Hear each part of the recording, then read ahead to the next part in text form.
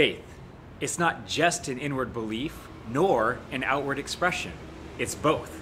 And that's what we're talking about on this episode of LM1 in About One.